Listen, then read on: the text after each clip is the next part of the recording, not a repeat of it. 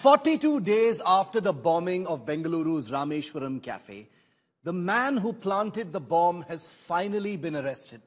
It's a testament to just how difficult it is to track wanted persons down in this vast country of ours, that in a terror attack on one of India's most important cities, it still took 6 weeks to hunt down Musawir Hussain Shazib, who had only been known thus far from fuzzy CCTV images on the day of the bombing on the 1st of March, and then in pictures released subsequently by the NIA.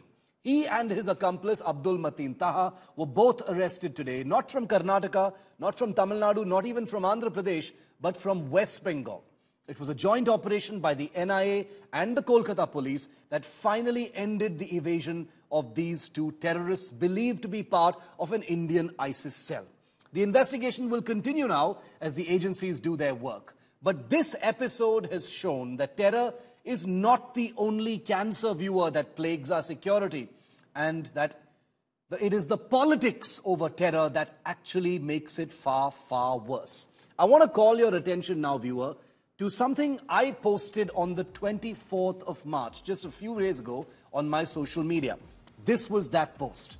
This was 24 days after the ISIS attack on the Rameshwaram cafe, and just 2 days after a horrifying ISIS attack on a music hall in Moscow that had left several dead. You remember those horrifying images. It was a simple post where, as you can see, I was merely acknowledging threat perceptions in India and the pattern of ISIS attempts to spill blood in this country. I said a Moscow-style attack was almost definitely on the cards and that it was likely in the planning stages. A totally normal assessment at a time when terror alarm bells are ringing through the system. Well, as a national security journalist, which you know I am, there was nothing out of the ordinary in what I had written. And yet, for the next 3 days, I was subjected to an online mass attack at the hands of the Congress Party's social media cells in Karnataka and Kerala specifically. Why? Because they somehow felt that my tweet was an act of scaremongering in order to subvert the public mood before the 2024 election. Well, being abused and heckled is part and parcel of being a journalist in today's hyper-hostile social media atmosphere, so there's nothing surprising about that. But the Congress Party had a real bone to pick, apparently, because I hear members of the party even sent an official complaint to the Election Commission, which then contacted the Home Ministry. They were, of course, told that India's anti-terror machinery is always on high alert, and there was nothing off the mark in what this particular journalist, that is me, had written. But the Congress social media armies continued their abuse. A few days later, a handful of local news agencies in Karnataka, we also picked that up, flashed the news that a BJP man named Sai Prasad had been arrested in the Rameshwaram cafe blast case. The response from the Congress party was almost instantaneous. From top to bottom, including the social media armies, they pounced on the story and on me, calling this the smoking gun, irrefutable proof that the terror attack on the Rameshwaram cafe was staged by the BJP.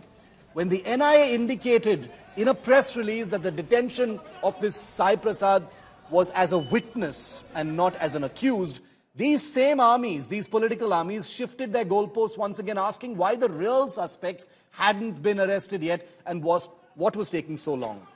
Incredibly, with the arrest finally of the two accused persons today, the same Congress party armies that had jumped around in delight over news articles falsely reporting the arrest of a BJP man in the case are today deafeningly silent, and I cannot understand why. Why the silence over the arrest of terrorists at a time when you've been loud and very vocal about pretty much every other aspect of the case that was politically suitable to you? High-profile Congress spokespersons in Karnataka and Kerala who had mobilized storms of abuse against me and others for totally non-political posts haven't even acknowledged today's arrests, forget about commenting on them.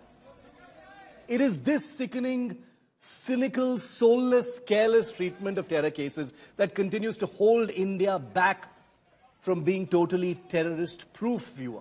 It's the reason why the difficult work of our anti-terror agencies is exponentially more difficult.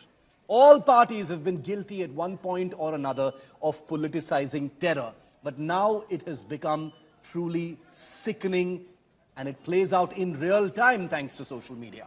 But let's make damn sure we understand the difference between questioning the government politically, which it is the opposition's job to do, and stirring the pot for political points on an issue as sensitive as terror. Because make no mistake, the only ones who gain from this kind of tutu meme and silly, cynical finger-pointing are the terrorists and the terror groups themselves. Even today, with the arrest of the 2 suspects in Bengal, a tellingly defensive Trinamool Congress government, almost as a reflex, said that the terrorists had been nabbed in an area of Bengal where a BJP man was the MP.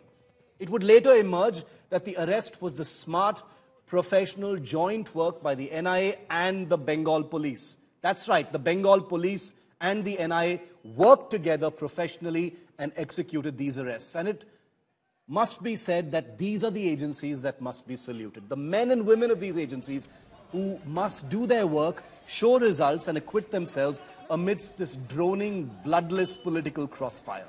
It is they who must be commended today. This is today's report.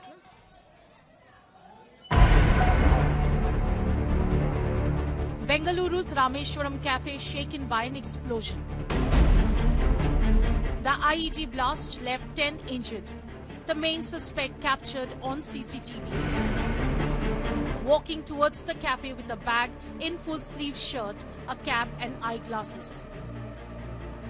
Seen in different clothes, multiple appearances on surveillance cameras post the blast. In a major breakthrough, after about a month and a half, the NIA and the West Bengal police have arrested the 2 key suspects. In Purba Medinipur, State Police and Central Investigation Agencies का एक joint operation में information मिलने के 2 घंटे के अंदर हम लोग जो बेंगलुरु रामेश्वरम कैफे ब्लास्ट है उसके 2 जो सस्पेक्ट थे उनको डिटेन कर पाए. The alleged bomber Muzaffar Hussain Shazib and mastermind Abdul Mateen Taha captured from their hideout where they have been living under false identities. In his statement, the NIA acknowledged what it called energetic coordinated action involving its sleuths and those from the state police of West Bengal, Telangana and Kerala. The 2 suspects already wanted in a 2020 terrorism case.